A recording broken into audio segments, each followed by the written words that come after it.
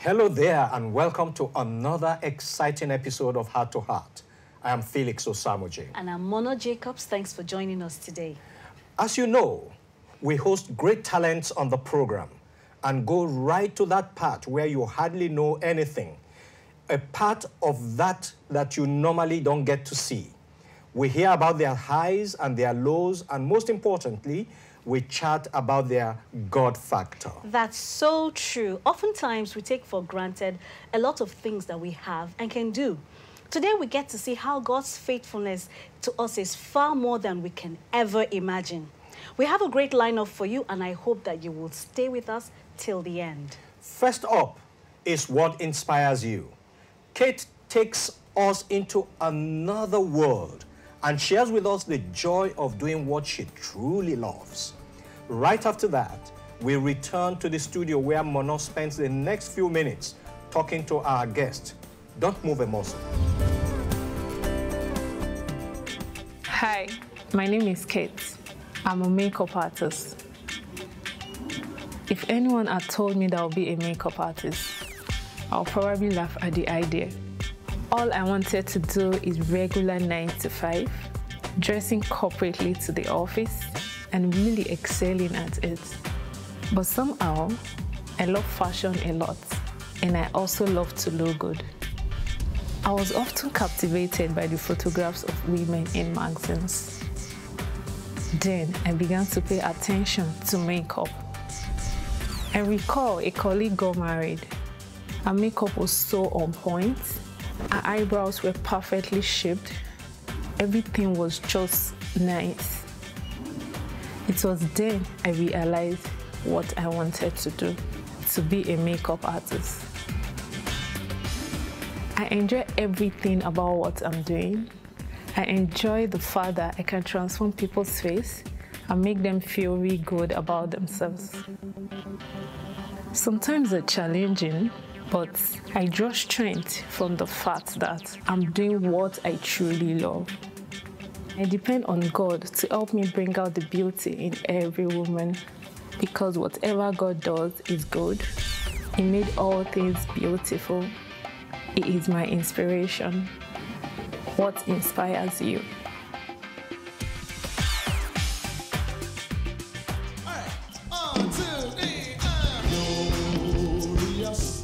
From the moment he was born, he was described as a special gift from God. At a tender age, Emmanuel Daniel Buzabeye, popularly known as e.Daniels, had already started making music using empty cans and sticks. What some would have considered noise was just the beginning of making sweet melodies unto the Lord. Today, e.Daniels is a songwriter and self-taught multi-instrumentalist, spreading the faithfulness of God through music. This has given birth to Limitless, a vision that is aimed at sweeping through the minds of young people around the world to rise above their limitations by fulfilling their potentials. e.Daniels shares his story with us today.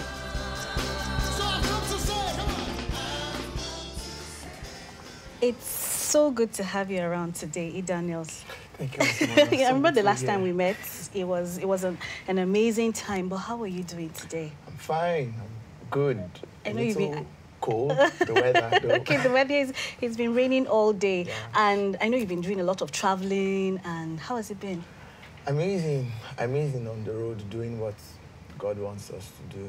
It's so fulfilling to know that you are fulfilling purpose and you're just doing what you're supposed to do, as far as it's for God. Okay, yeah. So tell me now, growing up, our environment is already a challenging environment. Tell me what growing up was like, bumping into trees, bumping into chairs. Tell me what it was like. It was normal and fun for me. I grew up like every other normal child. I actually didn't know I had any challenge or whatsoever. So it was, I felt that was life. I felt, okay, this is how growing up is. And I didn't, until I was growing up fully, like becoming mature, that was when I started noticing, oh, okay, there's something actually wrong. And then there's something called, I now discovered it's a challenge that I can't see and all of that. But while growing up, bumping into trees, stones and all of that. I saw it as maybe part of life, and you know, I remember to stumble into hurdles to just go ahead. You know, I remember talking with Cobams as support sometimes ago, you know, and some time ago rather, and I remembered him saying he would fly, let me use the word fly over gutters. Exactly. And his friends would tell him, okay, gutter, and he would just fly over, and there were times he bumped into trees, he bumped into stuff like that. But for you, it was just like all part of the whole. And then you hear comments like, person who would pity himself, no, they won't pity himself. All those. Okay, but was there any time at all that you felt maybe you were missing out of something? It's not fair. Everybody can see. Someone is talking about the color is yellow, and I really. Funny enough, I never felt that way for once. Maybe because of the kind of people I grew around. I grew around a very loving and caring family and friends, and I think for once, what arises these thoughts and questions in your mind is where you don't get that love that you desire, that attention that you desire, then you tend to feel sometimes like, oh wow, okay, how else is life other than this? I don't think I felt for once that way. By the way, you are a multi-instrumentalist. You play how many of the instruments? Okay, I play the bass guitar, electric guitar, acoustic, drums, piano. Let's see, 5, 6. But which is your favorite? Okay, so I've always had a thing for drums, which was what I started with early in life. But right now, it's the guitar. I can't run away from it. Okay, can't run away from the guitar. Tell me about while you were in secondary school when one of your teachers told you something about when you're playing the keyboard. The piano. Okay, so Mr. Jimmy was my... Yes, I'm calling his name right now because I know wherever he is, he'll be very proud of me. And this experience just taught me to move on in life and to become what I am today, actually. So I was in the piano class. I felt I knew how to play the drums then, so there was no need joining the drum class anymore. So, and then one of the days he just came as well. Learning, he was like, your fingers are not good for the piano, just go and remain in your drums and all. And as I was then, I felt a little bad. I'm like, even if you want to tell me, say it well. Yes, at least. And I left, and that was it. I left the class, and my piano lessons was on my own. Since then, I would just go after the classes and pressing notes. And today, counting from back then till today, you have an album, an audio album, 14-track album titled Love Song. Tell me why Love Song? Why was it titled Love Song? So I'm a product of love. Everywhere I go, I say I'm a product of love. God has loved me so much, and then surrounded me with people who are able to express this love for me, even physically. So, and my own way of giving back to him, my own way of, I can't give in cash, I can't give anything physical to God. If I have, I would. So I think the best thing to do, he has given me something also that I know I have, and I've received from him, the gift of music and then my voice. So I just thought to give back to him in songs. Okay, we'll take a quick break. Well, I hope you're enjoying your time with e.Daniels as much as I am. Now, if you think you've heard good stuff, there's still much more to come. Here is e.Daniels in one of his live concerts performing Glorious God. All right. 1, 2, 3.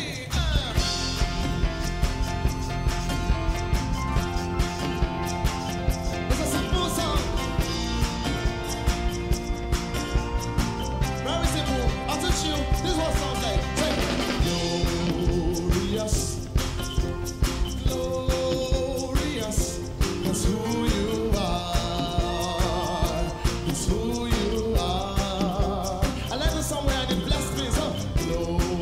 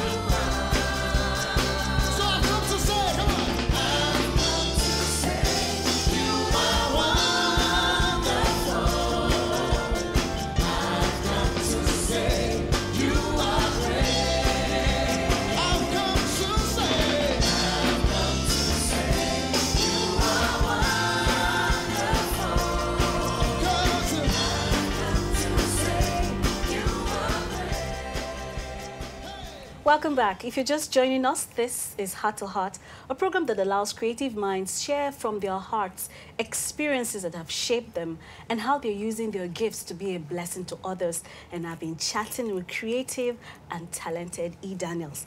You know, I make it a point of duty when I'm working on maybe videos or for my guests, the guests will have, I end up learning the songs. I think I listened to Glorious God over and over again. And I love your composure on stage. You were simply amazing. Let me just say that. Thank you very much. Okay, so one of the defining moments in your life was in 2013, right? When your mom passed. 2011. 2011. Yes. I'm sorry about that. 2011. I think 2011 when your mom passed. Your mom was like, I'll use it, that band that held the family together. How did her going to be with the Lord affect you? Did it affect you in any way? It did. It actually did. It's the Bible says, trust in the Lord with all your heart and lean not on your own understanding. And I would want to add that lean not on any man also. Not your mom, not your friend, not any man at all. Because it felt like, for me, when she died, it felt like, okay, so the space was too obvious. And I learned to trust in God the more from that moment. And I'd learned to start living without Momsy, because everything then was me and my mom. So she totally, like, practically did everything with you. Exactly. Exactly. So basically, for me, it gave me a sense of, okay, find yourself for yourself. It was another chapter that was opened in my life, and I learned to start living life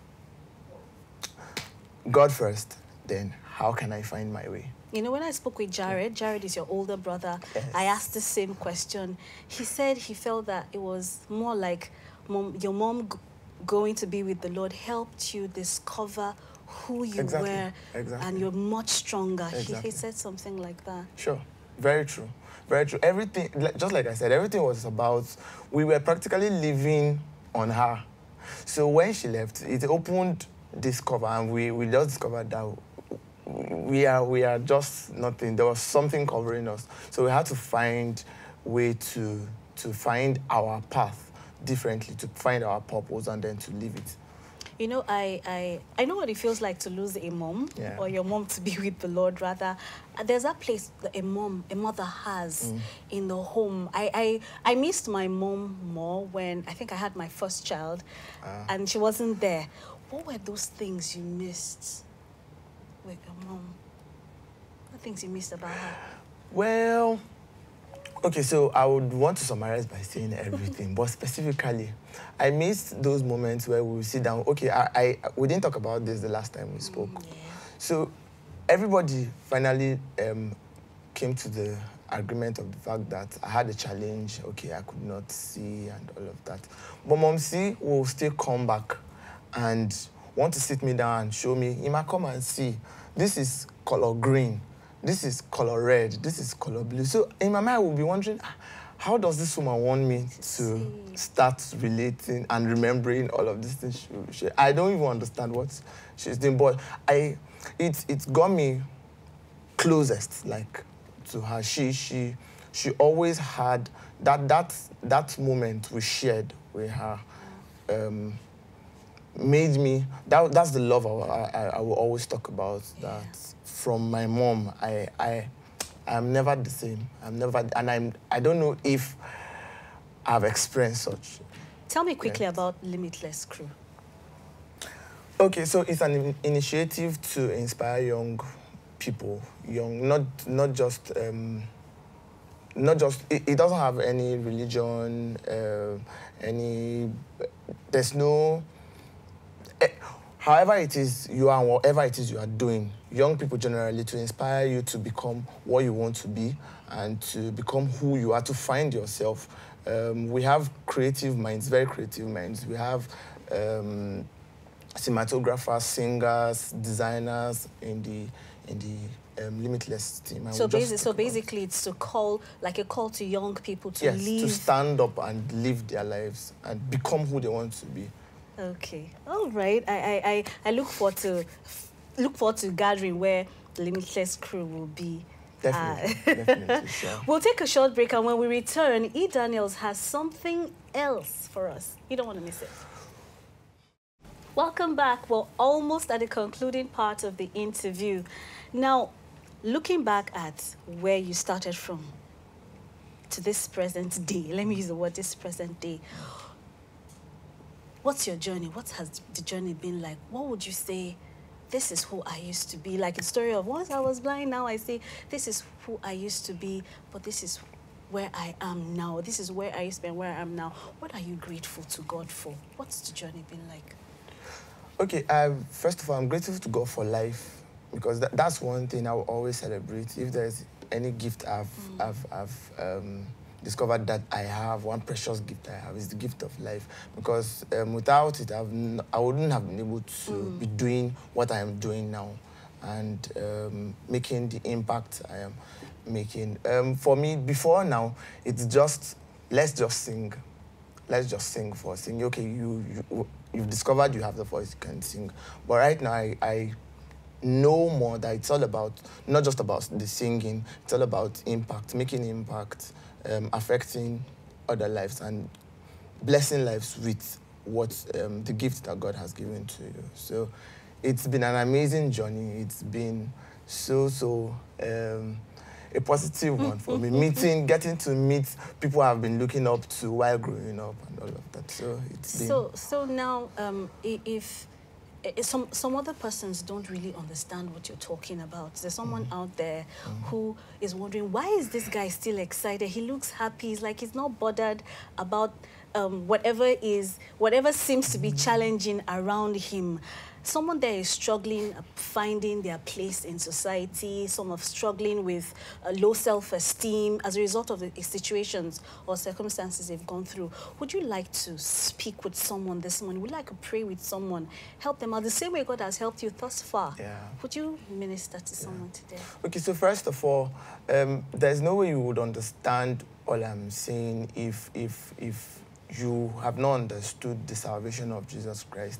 I am who I am today, first of all, because Jesus found me, and I became saved through the knowledge of the salvation of Jesus Christ. So I'd like to pray for everyone who is out there and is still wondering who this Jesus is. I want to pray that the salvation of Jesus Christ will, the love of Jesus will come upon you, and then you become saved. And for me, I'd like to tell everyone that take away the words DIS from possibility, and then you get possibility. And then the word IN from the word possibility, you still get possibility. So I serve a God who is a God of possibilities, and I believe that so much, and that's what has worked for me. So would you like to pray with someone today? Yeah, sure. Okay. Father, in the name of Jesus Christ, we thank you for this day, and we thank you for your grace and your loving kindness towards us. Thank you for this time. Lord, I pray for everyone who is watching. I pray for everyone who is following this program today. I ask that your love will rest on them. I ask that your salvation, oh God, will rest on them. That you save them by your power and your mighty hand. That they will come to the saving knowledge of your grace and enjoy your love. And your joy, oh God, will be their portion all the days of their lives. For in Jesus' name I have prayed. Amen. Amen. Thanks so much for coming. Sometimes, like, you know, when we come into the studio, you just want to have the whole day, but time like sure flies. And I still owe you that lunch. Okay. Surely waiting for that. Thank you so much. If you Thank prayed you very along much. with e.Daniels, asking Jesus to be Lord and Savior of your life, then I must say you have made the most important decision in your life. I welcome you into the family of Jesus. Find a Bible-believing church where you can grow and where the Word of God is taught. But just in case you have questions you would like to ask, our contact details are showing on your screen right now. Don't waste too much time. Give us a call.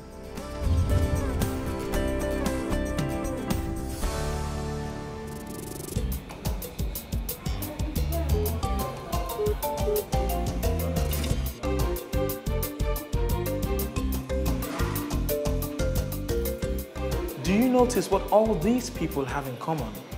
None of them counted their cash. You know why? because they believed the ATM would not shortchange them.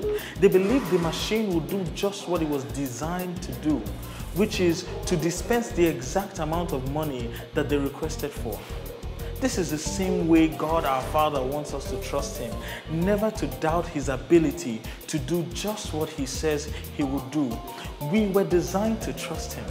And so if we will trust a machine, how much more God our Father, who loves us and cares for us. So the next time you go to God in prayer, remember that He cares so much for you and He is able to do just what He says He will do.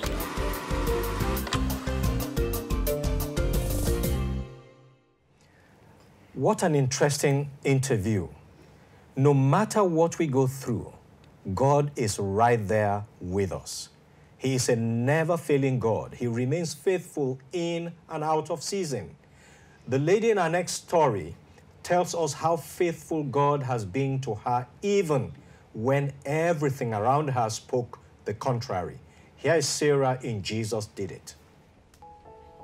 All my life, I wanted to be a gospel artist and I wanted to be an evangelist. I also hoped that I was going to bag a PhD in theology, really. I had plans to get married, have kids. I was supposed to travel alongside some colleagues to Kano State in Nigeria for a trade fair. The driver was running on high speed and he was off the road. He skidded off the road and he was heading straight to a stationary bus ahead of us. 3 times I called his name. Watch out, watch out, watch out. And that was the last thing I remembered. At the point that I got to the hospital, I was bleeding internally and they had to do an open laparotomy immediately to save my life. I recall the doctor telling me that day, he said, "Sarah, I'm sorry about what happened to you, but you see, life happens. You would have to learn to work with your hands, depend on your hands more, because from your injury, you will not be able to walk again." The first fear I had was that I was not going to get married again. Who would want to marry a woman on a wheelchair? I recall having a conversation with my fiancé then. I told him, I said, "I cannot get married. Go look for someone else." He said, "Sarah, we'll get married and the devil will regret that he did this to you." So I actually got married barely a month after my accident. For 4 years since the accident, I kept hoping that one day I would just wake up and jump out of bed. But it never happened. I was very angry. And I was depressed for a very long time. I had contemplated taking my own life severally. The only thing that I kept looking onto were the people who did not give up on me and the blessings that God gave me. I remember one fateful day when I had my first son. He just started walking. He walked out of the house. I was shouting, "Jason, come back. Jason, come back." I could not use the stairs because I had no help.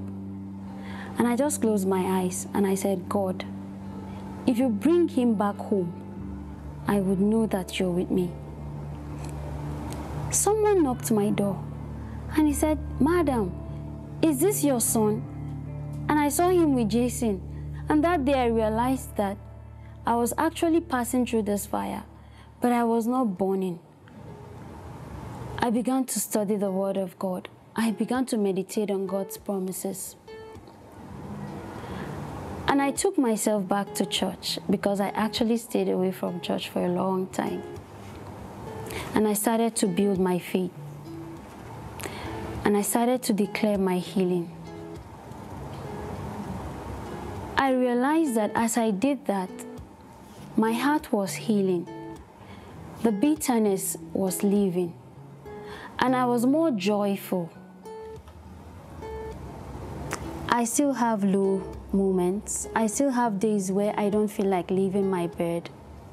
I still cry. I still wish that this accident never happened. It gets to a point where you have to let God have his way. And that was what I did. I began to enjoy the life, the second chance that God gave to me. Some of my dreams have come true. I hoped that I was going to get married, and I did. Contrary to what the doctor said, that I couldn't have kids, God blessed me with 2 boys.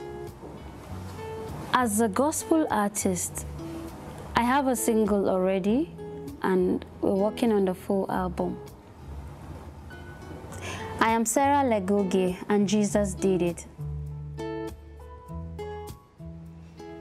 I know someone is out there wondering what good could possibly come out of being in a wheelchair or to be visually impaired. Truth is, it could have been worse, but for God.